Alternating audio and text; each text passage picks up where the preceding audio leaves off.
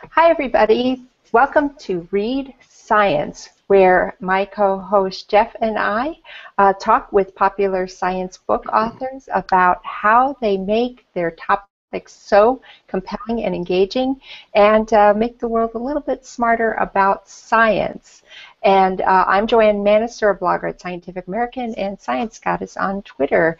And we are joined today by the author and photographer of several great books, Theodore Gray and Nick Mann, and I'll just show the books really quickly. So many of you may be aware of the book The Elements, the lovely coffee table book The Elements, which I've reviewed a few times, and perhaps you know the book Mad Science, which I have also reviewed. He has a follow-up to this, which actually I don't think I have, but today we're going to focus on the new book, Molecules.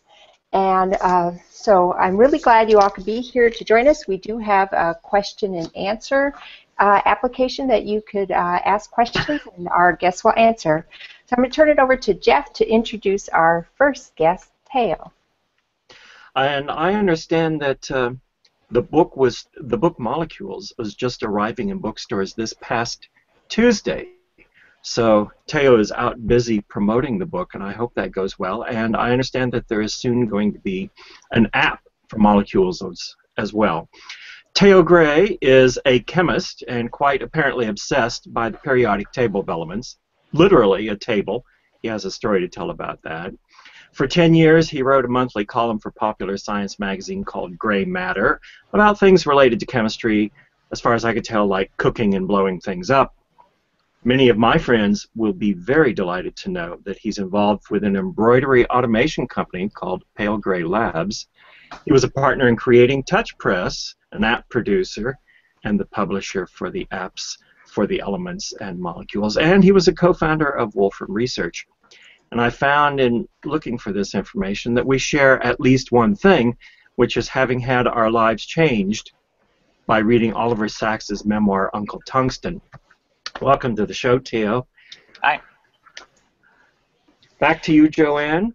Great. Well, thank you so much, Theo, for joining us. Theo is actually right here in town at Wolfram Research, so of course I'm based at the University of Illinois. His photographer, Nick Mann, is also based here in Champaign-Urbana area, and I know he's had a run-in with my oldest son, even though they probably don't remember this. But for Nick is best known as the photographer of The Elements, a visual exploration of every atom known in the universe. He grew up and lives in Urbana. In addition to his work with Theo Gray, he has an ongoing personal project of photographing the world's sculpture, architecture, and landscapes in 3D. And outside of photography, his main interest is mountain biking. And I'm just looking at, so here on Read Science, we really like to include a lot of people who are involved in creating a book because it's seldom an solitary effort on the author's part. So Nick, since I just introduced you, why don't you say hi? And my first question is going to go to you. Hello, thanks for having us. And Nick is sitting in his studio today. So I briefly had a discussion with Nick yesterday as we were testing for the Hangout, and I was curious, how did you and Theo hook up to get to start taking pictures of these elements? And if I remember correctly, you were not thinking of a book initially. So why don't you tell us the backstory, and then Theo, feel free to jump in and embellish on the facts that Nick's going to share with us.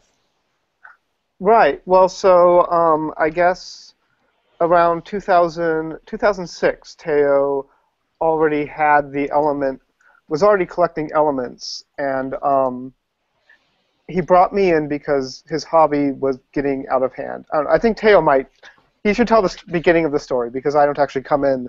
It starts and then I come in a few years later. Yeah, I mean, the question, though, is how did I ran into you? And basically, you were kind of, I think that it was described as homeschooled, but I would really describe it more like feral. So, you know, you were kind of teaching yourself photography, and I needed some photography done because I had all these elements and couldn't deal with getting them all photographed. And So we just kind of started working together, and every year after we had finished some project and gotten a little money maybe and had some success with it, I always told Nick, like, this is not a real job. This is not a future for you. You can't expect this to continue because that was a flash in the pan, and it's not going to go on like this, and I don't actually have work for you. And every single time that I say that, something else comes along. We did the book, and then we did the app, and now Nick is working for Press, my app publishing company, photographing all kinds of things. He was just in London like a week ago, and it's just kind of snowballed. And we just found out there's yet another big project that we're going to need to work on, and it's like I can't get rid of this job because it just keeps coming back with more unusually bigger projects to be worked on. So Nick kind of just fell into this and turned out to be incredibly good at it, and is now kind of, absolutely, definitely the world expert on photographing elements, but pretty much also the world expert on photographing anything that rotates. Our specialty is kind of doing these interactive rotations for apps where you can spin an object on a turntable. And there's lots of people that have done that, but Nick does it more beautifully by far than anybody else. We have a lot of specialized equipment that we've developed and techniques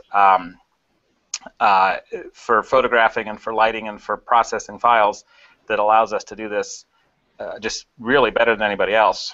And that's largely Nick's work. Thank you. Yes. Theo holds me to very high standards, so that is part of it. So if you can't get the app, I know you have a video out there where you've taken Tom Lehrer's song on the elements, and that includes images of the rotating elements, some of the work you did. And in fact, I used that as a trailer for this program. So right, we've ended up deploying those rotating images in a bunch of different places. They're in the app, and there you can spin them with your finger, and it's kind of cool.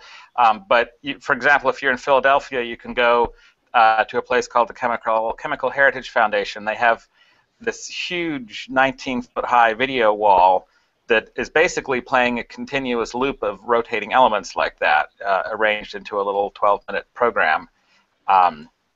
And where it came in very handy that we had this very high-resolution photography of lots of rotating elements, and that we've got displays like that of different kinds in various different places, and we license it, the images, to TV shows and publications of all sorts. Because if you want, like rare earths, for example, are in the news these days. You hear a lot about rare earths and their short supply and et cetera, et cetera. And if you're a TV producer looking for something to put on your show to do with strontium or not strontium, but lanthanum or something, or cerium or whatever, you very quickly run into us, and you very quickly discover that there really isn't anybody else that's got anything like that. So we end up getting that business.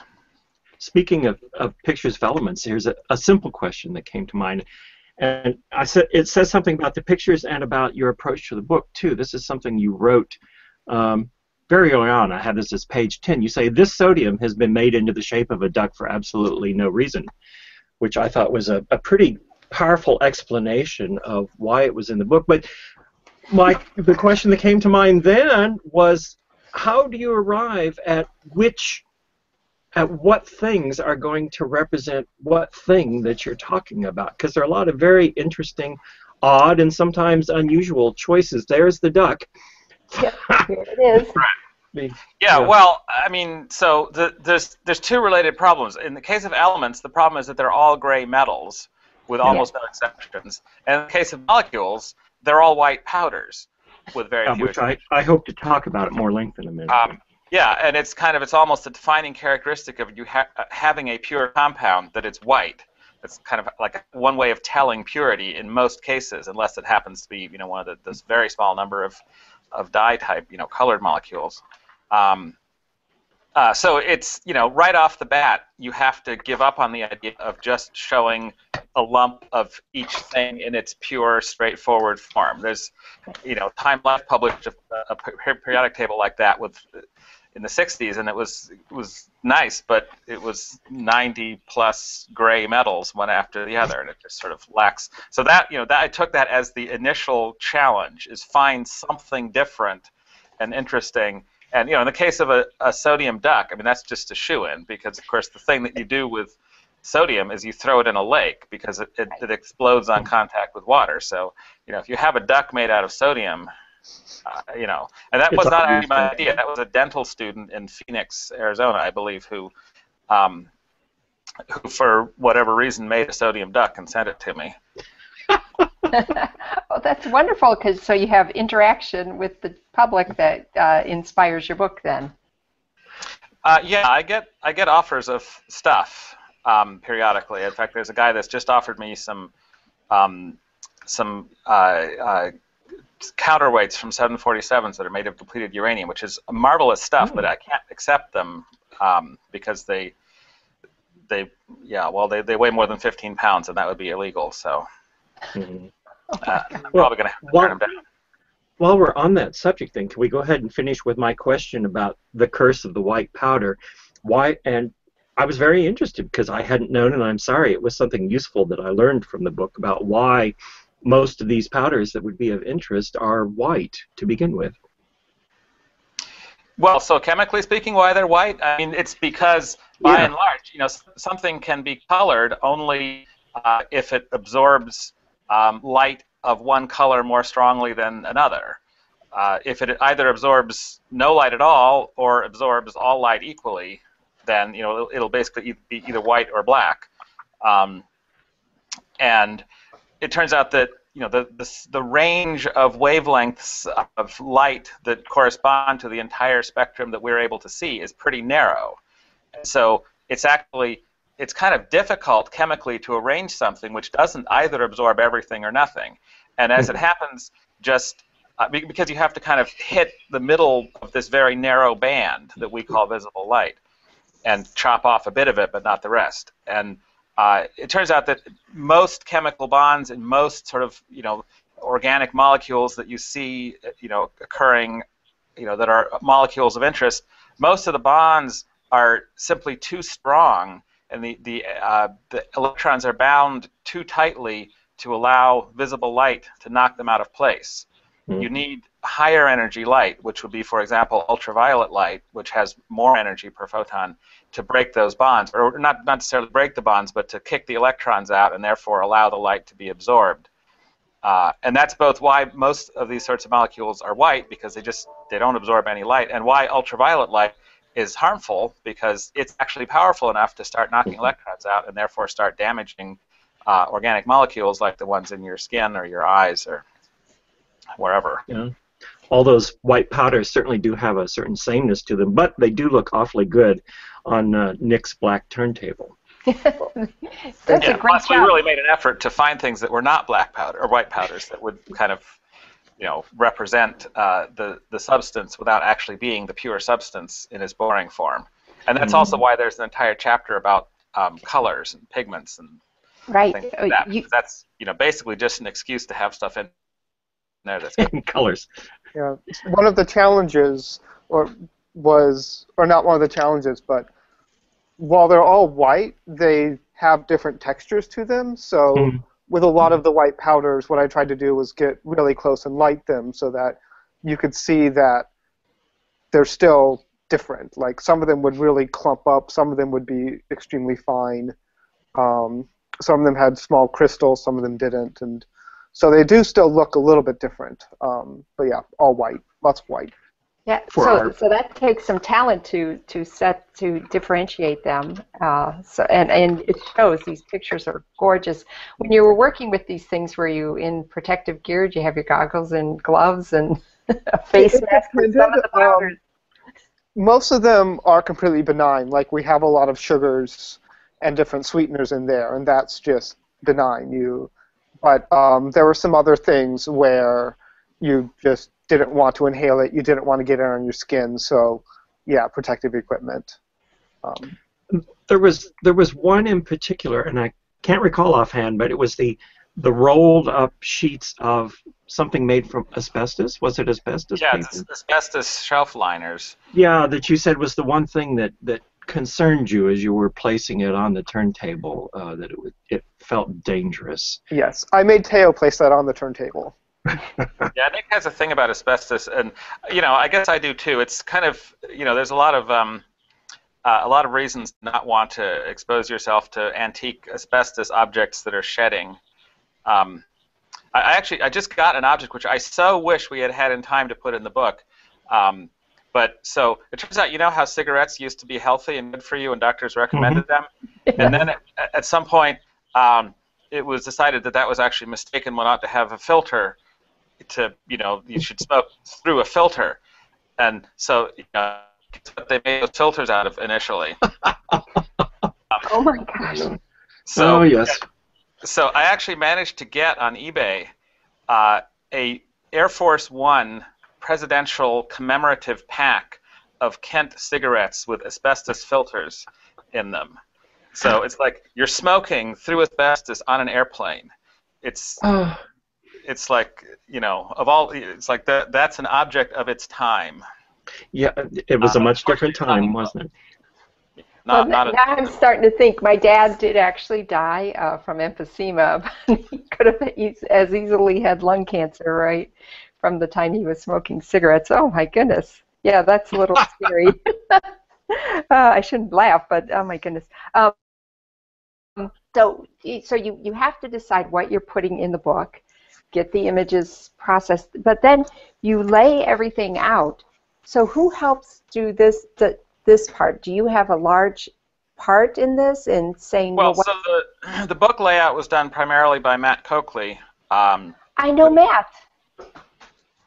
Yeah, really? He's Popular Science. Yeah, right. No, yeah, he's that's where I first started working with him. Is he laid out my column in Popular Science for years until he left, and my if you look at the 10 years of that column, you can tell where he was there because they're just more beautiful, I think.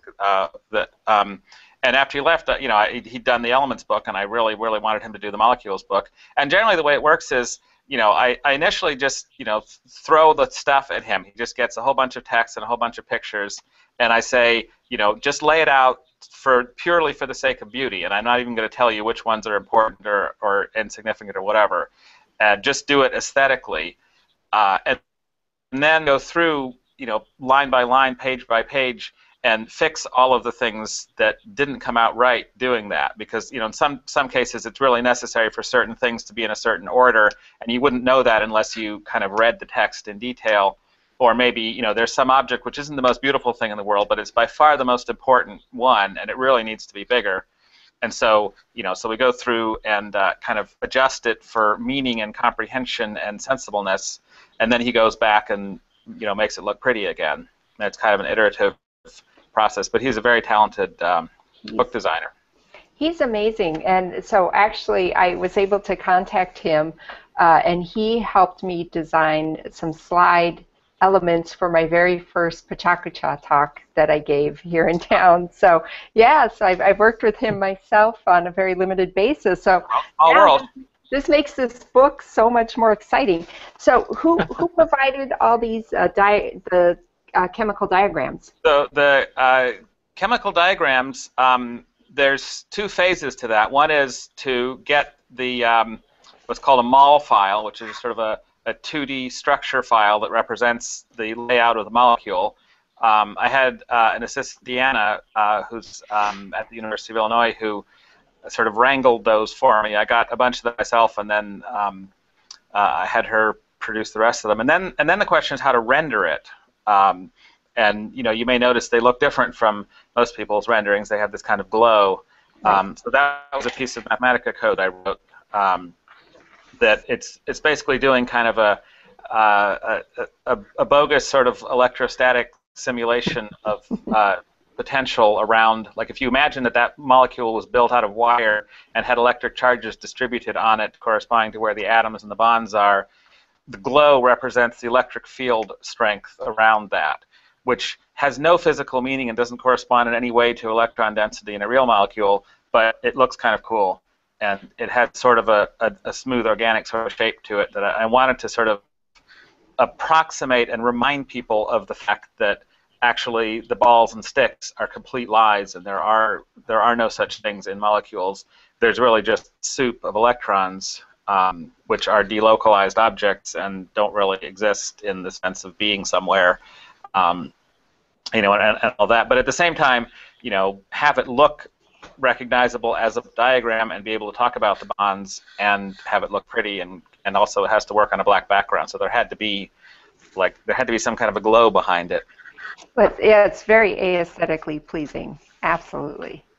And that gives me one chance to give one of my compliments for the book that I mentioned off air, which is I really appreciate the abundance of these chemical diagrams. It's hours of fun just looking at them and comparing and trying to find the shape, and putting them in without lengthy anal retentive explanations of how one is supposed to use them. Just putting them there to look at and learn from and start to understand the patterns for oneself, I think is a brilliant thing.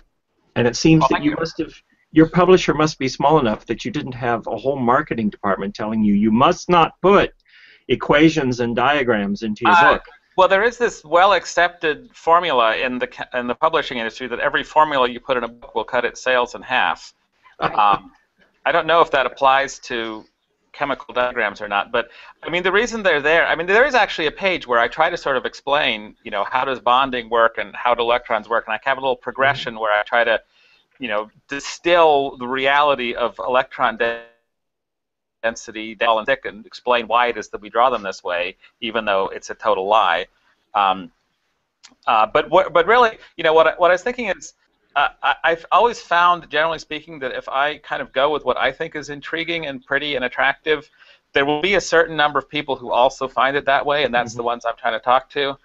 And I think these things it's just fascinating. They're like little maps of little cities, and they all have their own unique neighborhoods and characteristics, and you can't really understand what's going on without looking at the map. And these are the maps, and they look nice.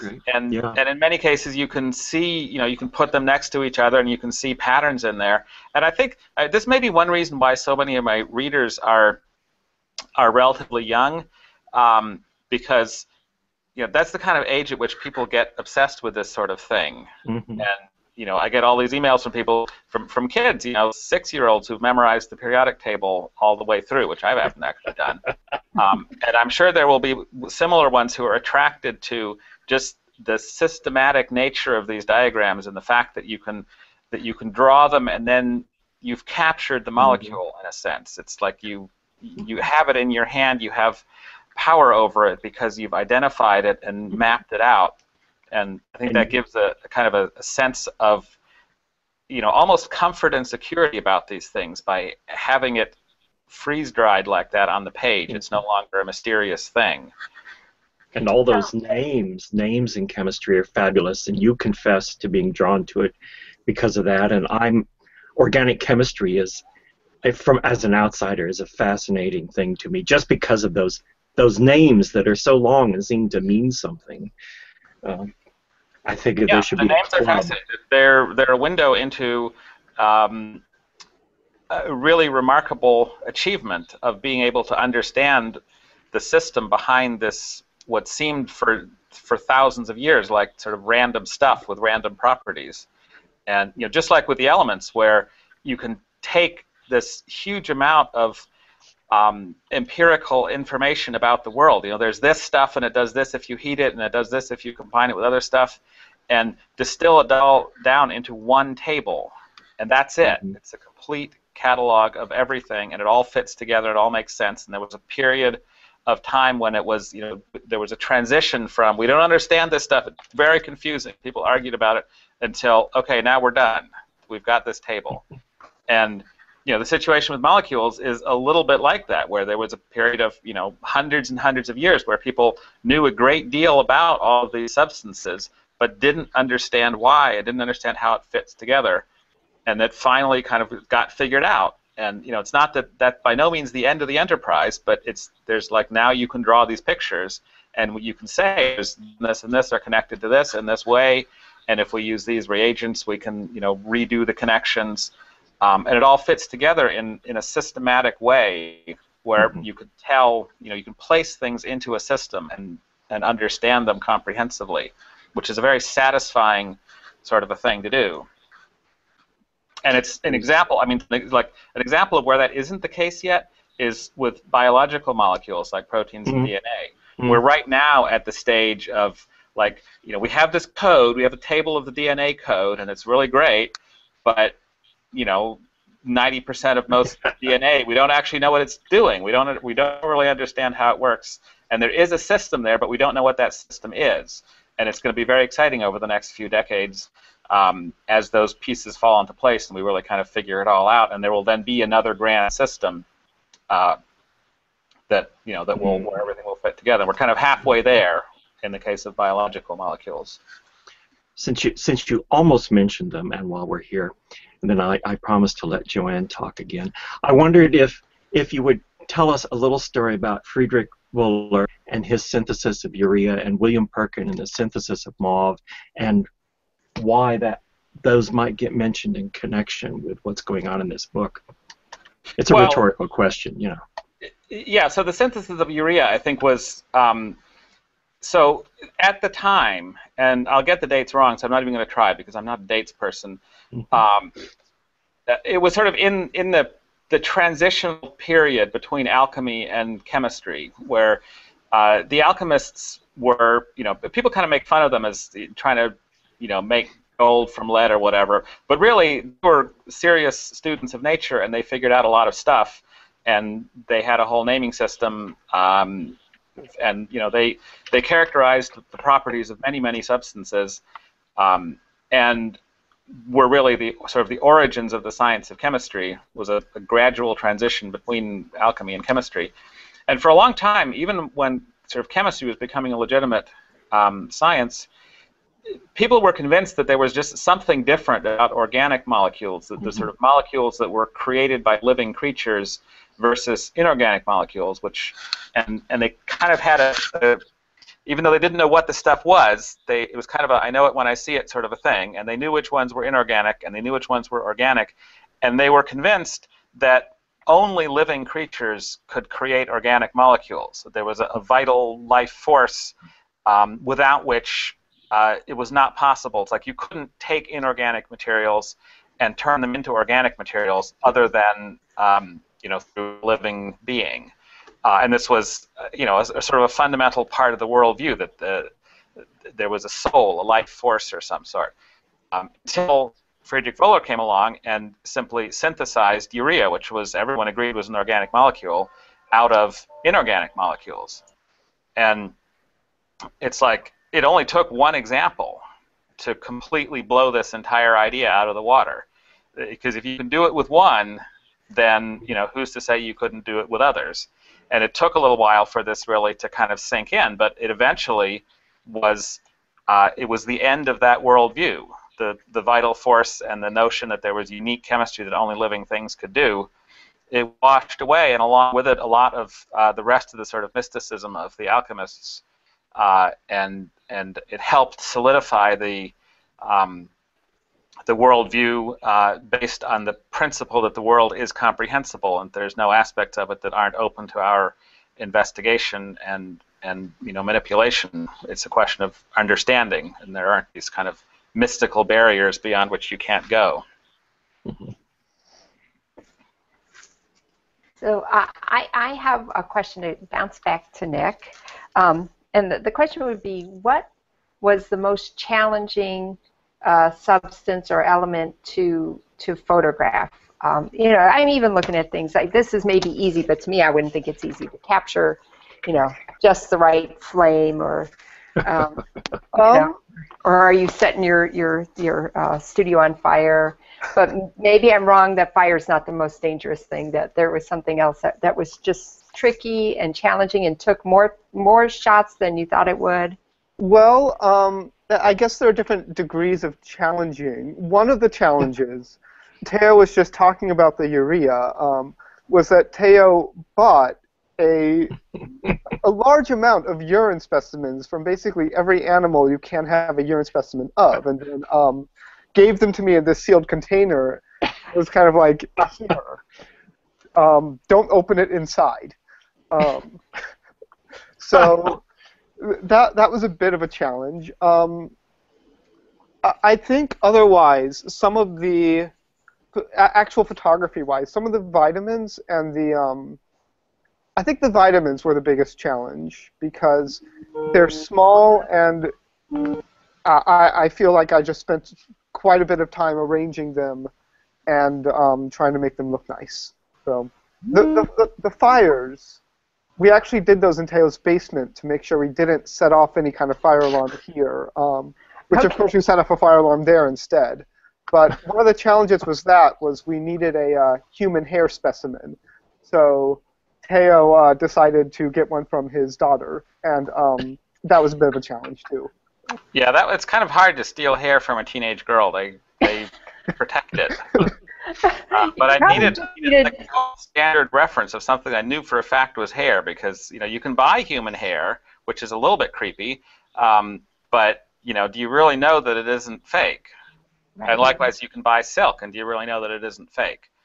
And it turns out the way you do this is by burning it, and there's this characteristically different way in which it burns. But I needed to have like a standard reference so I would know what I'm dealing with. So there's a part in this book that I appreciate, and I think this is really important, and I'm so glad you included this. Well, you talked about this in reference to organic, but this whole idea of what's chemical-free, this idea, overarching idea of chemophobia, where people are like, oh my gosh, it has chemicals, it's really bad.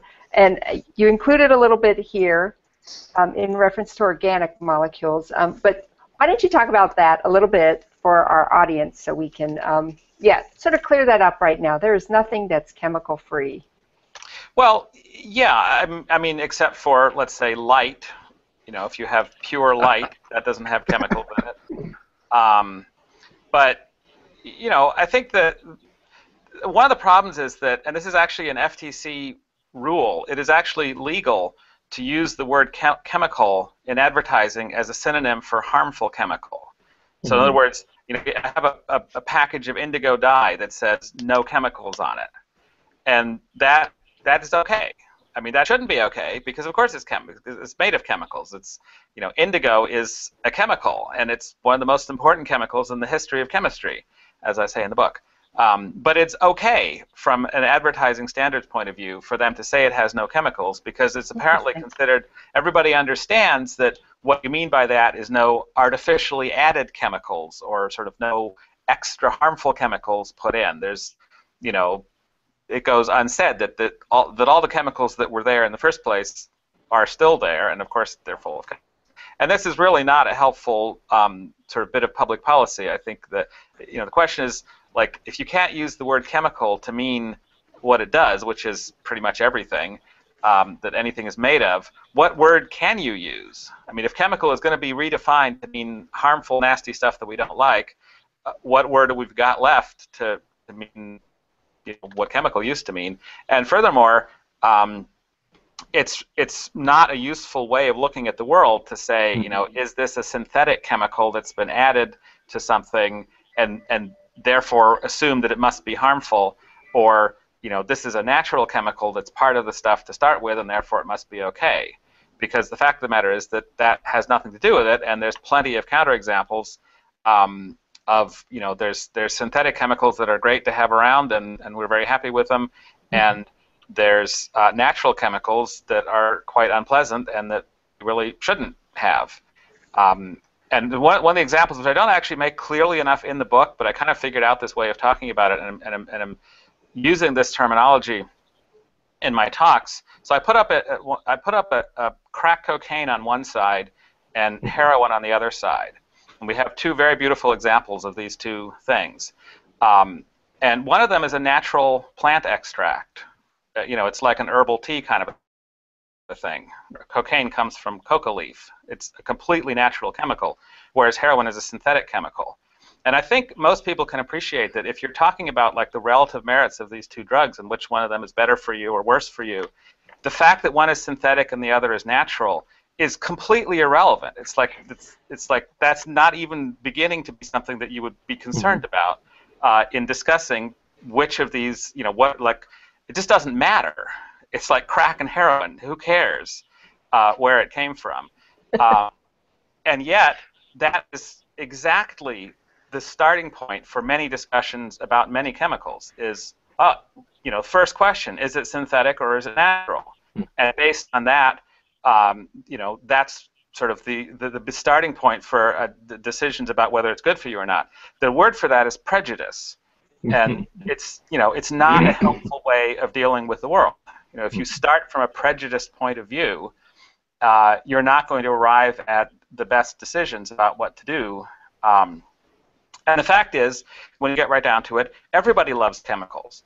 And so, for example, in the book, we have a picture of asparagus, and we have a list of all the chemicals that are in it. So if you like asparagus, here's the chemicals that you like. These are the ones you like the taste of. We have a picture of vanilla extract. It's the most popular flavoring ingredient in the world.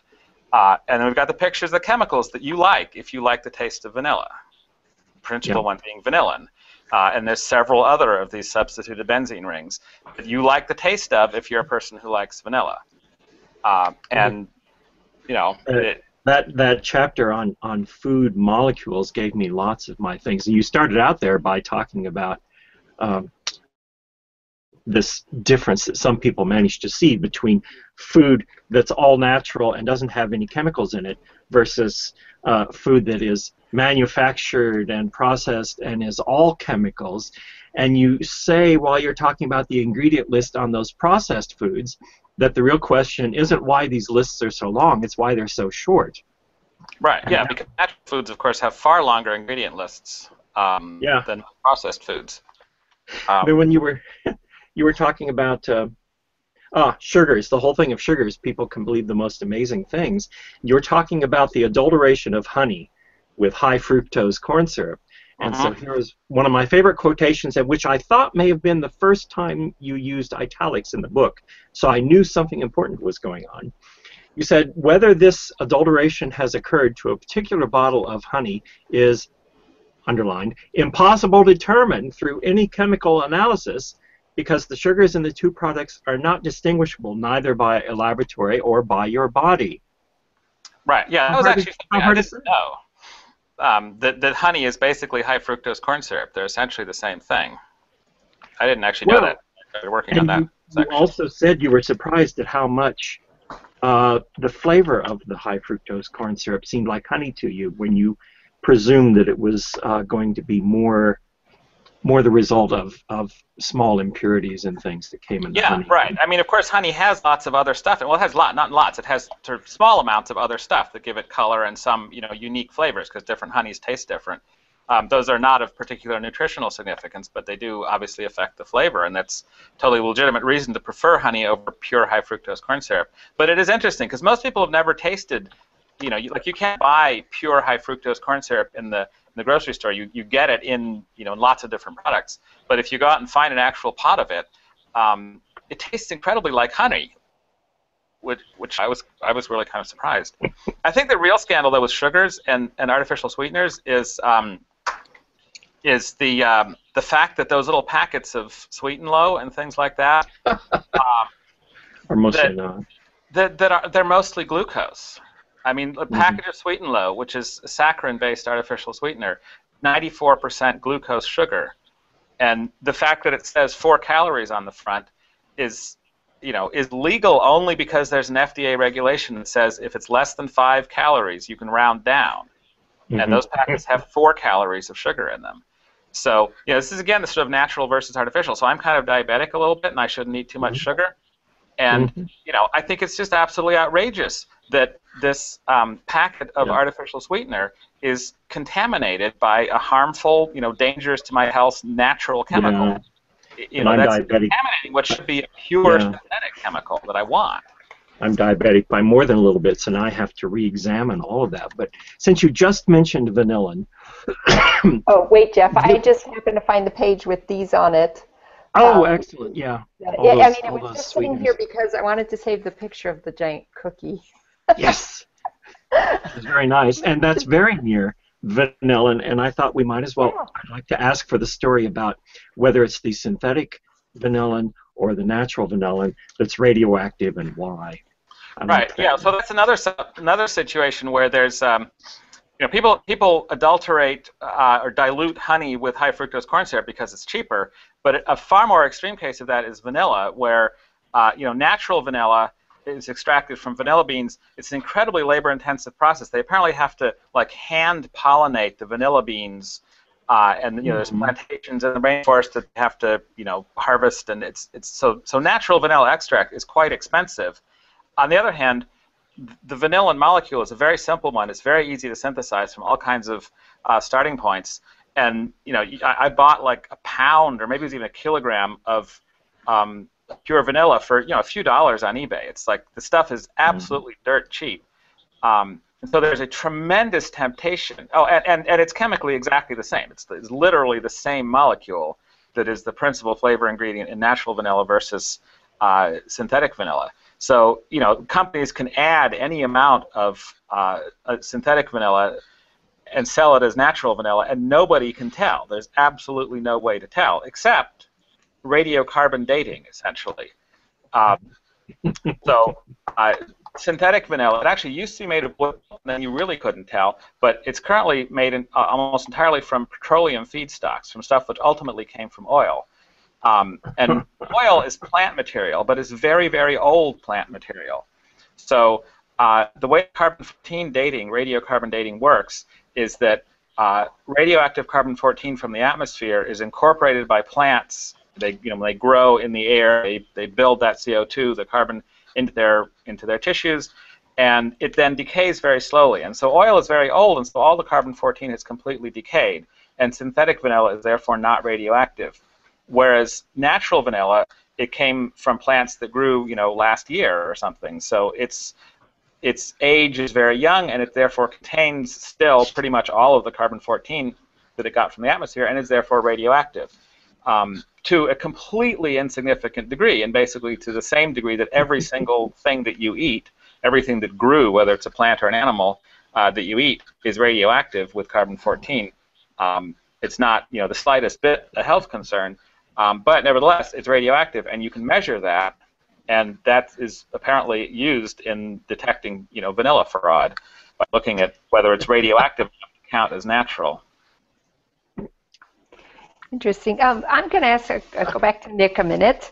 There's so many questions I have. So I'm actually looking at, so we did talk about dyes already, and about the issue of color. How did you do this? Is this actually the glass up against a white background with liquid, or is there some sort of process? Mostly, yeah. I actually take particular pride in how well those came out. They're really nice. And when I think the app comes out, if you have that, you'll be able to watch the video of the dyes dripping in, which I think will also look nice. But yeah, it's I just very carefully had a setup with a white background, and I had black tape that I very carefully taped out the outline of the glass. And then when the glass is filled with water, that distorts and bends the light around so you can't see the sharp outline of the tape. And yeah, I think they came out very well. I'm quite happy with that. Yeah, I was impressed with that. Oh, you've got more. Yeah. Well, this should be playing video now. If I can get the reflection to go away. So right now, Theo's holding the app in progress. It's not available yet, right? Yep, not available yet. But you should be seeing that animating. I can't really. Yeah, definitely. Yeah, we can see that. So yeah, every one of those is a video of it dropping in there, and yep, yeah, just had a syringe that I was filling up. It's actually very strong dye, so I think I accidentally dyed some plastic tables and some other things while I was working. Yeah, we have a colorful set of tabletops now. Yes, everything's very colorful. There was actually another related one, which I'm going to see if I can find the video, which was we also used dye for, that was even more exciting, which is these tranquilizer darts. Oh. Oh yes, and about how quickly they inject with their explosive Yeah, plungers. I'm trying to see if I can find the video of that. It's should be coming up here in a moment. So Here we go. while Teo's looking for this, I just wanted to let people know that I showed you the book, The Elements, and book Molecules, but we have had a past guest, Marcus Chown, and he did a book from the same publisher, same format, called The Solar System, and he also had an app. And all of the apps, the Elements and the Solar System, are very well recognized for being excellent apps. And so if you have those two, I'm sure you're looking forward to the one that comes out for the molecules. So, Yeah, right. so here's a video of, and basically they're like blowgun darts, which it turns out you can just order these. Like there's no restrictions on them because they come without any tranquilizer in them. They're just empty, but they have a kind of an explosive charge. It's like a little cap in the back, and you can blow them out of a blowgun or a CO2 rifle or something. And we just used a tube. Maybe Nick is actually getting one. No. Yes, we have some of them here. Oh. You can see. Yeah. So they're really cool. They have a weight on the back with a little spring, and then there's a cap, and then there's a plunger. And so you blow it when it hits the animal. There's a needle with a barb, a nasty-looking barb. The needle goes in. Oh yeah, that's got the little plastic barb thing. Some of them have little wire barbs. And then it stops suddenly, and so the weight keeps traveling, and it hits the cap, and that ignites a little charge. And I don't know how well you can see that, but that's what the back of it looks like. yeah, I don't know if you can kind of make out. There's the weight and the spring. Anyway, and so then there's this explosion, and in 1/100th of a second or less, the entire contents of the syringe are injected, and that just must hurt. I think. A lot. You got this giant You don't needle. recognize it at the moment. Yeah, and so we photographed this by setting up a tank of water and filling the dart with just a dye instead of actual tranquilizer, and shooting it straight down into a kind of a barrier. And that took like all day. There was a lot of tries, and the explosive force it's pretty good. Like when it's like a rocket because it jets out, it shoots the water out, and it's kind of like one of those pop can rockets. So when the barb failed sometimes, the thing would come shooting back out again and hit the ceiling, spraying colored dye all over. Right. So when we were doing this, Theo was the one with the blow dart, or with the blowgun, pointing straight down. And so when it would not go, when it would fly back up, there would be a very sharp, pointy thing flying back up very close to him. And that was. Yeah, I think I actually wore goggles that time. I think even I kind of. Yeah. You wore goggles after the first time. Yeah. That'll change things very quickly. And even when you were talking about cocaine and heroin, you're getting your hands on controlled substances. Yeah, there's different ways of photographing this kind of stuff. It's same with elements too. There's kind of, there's things that you sort of corners of the world that you end up with where, you need to have this stuff because it's part of the world, and I don't really believe in burying my head in the sand about the existence of these substances. I get a certain amount of flack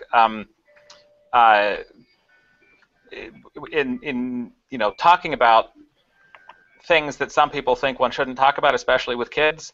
I completely reject that worldview. I think it's important to talk about them with kids, and it's important to recognize that they exist and that they are chemicals also, yes, and that they have properties and that they should be looked at. I mean, cocaine is a great example where it's for years, for generations, was considered a great thing. It was the first dental anesthetic, and dentistry was completely revolutionized by cocaine. And in South America, the tea, you buy it, there's coca leaf and coca tea in the book, which, I just happened to have some friends who'd been in Peru recently and bought it in a tourist shop and brought it back. Mm-hmm. It's like the most ordinary thing. I mean, here we freak out about it, but, in other parts of the world, it's just like herbal tea. It's nothing special. It doesn't cause any great trouble. But, you take it and you transplant it into a different society, into a different social system, and you learn how to cook it into crack cocaine, and all of a sudden you have a massive societal problem coming from what in other parts of the world is just an herbal tea. And it's often very subtle differences. Like for example, I love the example of ephedrine, which for quite a while here until quite recently was a legal herbal supplement that many people took. Kind of like echinacea or whatever, except it's ephedra. It comes from a plant. People made tea out of it, and it was eventually decided by the regulatory authorities that this was a bad idea, and so they banned it. And so you can no longer buy ephedra tea, but you can buy Sudafed as an over-the-counter, almost over-the-counter cold medicine, and it's almost indistinguishable. And so I have in the book, I have both ephedra and Sudafed and methamphetamine, because it turns out that both of those are incredibly close chemically to methamphetamine, which is a highly regulated substance and not something you want to get involved with. The differences are very subtle, and some of them are chemical and some of them are sort of societal in terms of which substances end up being abused. Right. So speaking of, you talked for a little bit about the names and organization of molecules, but you explained in the beginning of the book that you had to come up with a way to organize this book to have it make sense to you. Or a way to present this, because it is sort of hard to just present molecules. Right. Well, there's too many of them. And the beautiful thing about the book about elements is that there's exactly 118 that fit in the standard table. Like my table of contents is predetermined 100 years ago. Well, not quite, but it's like all I have to do is write about each one of these, and I'll be done. And that's half the challenge of a book. That's one of the reasons why it took so long to get around to doing the molecules book, because every time I thought about it, it's like, this is completely overwhelming. How could I possibly even start writing about this topic? There's 35 million compounds in ChemSpider, which is kind of one of these big online databases that and every one of them has a name and a chemical structure and properties that have been measured, and there's that's not the end of it. There's many more that haven't yet been named and studied. There's sort of an infinite number, and that's an intimidating problem. Plus, they're all white powders, which I wasn't quite sure what to do about that either. And I finally realized was that the fact that it was completely impossible to be comprehensive, even to cover all the categories, would be unrealistic. But what that meant is that I could just pick and choose and do, the ones that I thought were interesting, and try to kind of, put together a set of chapters that, where each chapter kind of hangs together and has a certain point to it, and where overall I felt like, gives you a flavor of what chemistry is like, and not feel bad about the fact that it wasn't complete. I mean, so we have vitamins in there, but we don't have antibiotics. Right. We actually bought a bunch. A bunch of. It's like, did you know you can buy pure tetracycline on eBay? Not surprised. Just order it. It's kind of scary. So we got a bunch of antibiotics and ended up just like, no, we've got it on the line somewhere. And it was a sense of freedom, actually, to know that I'll never be complete. No way that it can ever cover everything. So you could do molecules too, right? Mm-hmm. You could do an infinite number. The one place where I kind of, the very last chapter, I think it's called Machines of Life. Machines of Life. I've got and it's that. basically, what it is essentially is punting on proteins and DNA. Right. It's a short chapter, and it doesn't have any molecular diagrams. And basically what it says is that, well, yes, technically molecules, proteins and DNA, they are molecules, but they really aren't molecules in the same sense the rest of the ones in the book are, because you don't use the same language and you don't use the same ways of thinking about them as you do with the smaller molecules that are in the rest of the book. You think about them more like information processing machinery. There's a code. It's much more computer-like. It's more like programming than it is like chemistry in many ways. Of course, the implementation of those machines is through chemistry, and there are people who study it at the chemical level. But it's kind of like you're up a step. You're really dealing with another level, a meta level on top of the molecular level, which is the way that you need to talk about them for it to make the most sense. And that's a whole other book, which may or may not. I mean, the next book I'm going to work on is reactions. Okay. I was going to ask, what's the next book? Right. Well, it's elements, molecules, reactions. It'll be a boxed set, I'm sure at some point, and it's those three. They go together, and they are the three branches of how to think about chemistry. And since as soon as I started working on elements, I was thinking there are 3 books here. They go together, and it'll be 8 years or something until that set is finished. But then there would be a sensible 4th one to be sort of mega molecules, molecules of life. That would, I don't know if that's going to happen or not, but that would be a good book to do after reactions, I think. This is Nick employed for a while. Yeah. This is a good chance for me to make one more little compliment and then do one other little thing that I wanted to do before we're done. The compliment is that this book probably has the most amazing collection of phrases and words in its index that I've ever seen in an index, and I thought that was pretty fabulous. I really appreciate just looking at the index and seeing all the things that I can look up. It's pretty remarkable. And then, Joanne, I don't think we've ever done a survey, but while we have the 4 of us here, I wanted to find out how many of us can smell asparagus pea. Oh, I can. Yeah. And I can. I don't actually know. Okay, so this is pretty good. 3 out of 4 with a maybe. Okay. Well, eat some asparagus. Yeah. Right. You'll know. I've never noticed it before, so maybe not. You might not. So, interestingly, one thing I want to mention, we're winding down, and I want to have you guys say some last words, but if you guys are familiar at all with Theo's sense of humor, you'll love his book, because there's always just interesting wry phrases, and it's in a way, it's like, hey, this is serious science, but let's not take ourselves way too seriously, destroying the atmosphere for fun and profit. Now, come on. You know what I mean? Like, if you were going to be the sodium duck, I thought, was a great example of that. Yeah, there's lots of little phrases. Oh, we're just putting this in here just because. So it's like it's just a lot of fun. Did you find the joke in the knitting section? I missed that. I haven't. There's a wool. There's a it's my favorite joke in the whole book. I don't know if I should give it away or not, but there's a. I'm sure I read it because I pay attention to the fiber arts things, but now I'm trying to remember what. Well, so there's an example of locally grown wool that it's like, so I wanted to have a sheep knitted out of wool. I thought that would be kind of cool, and so it turns out that my girlfriend Nina's mom is an avid knitter, and so she started working on knitting a sheep for me. Oh, yes. You don't have to give it away. I did see it, and I made some notes someplace, but you can give it away if you want, but it was exceedingly funny example.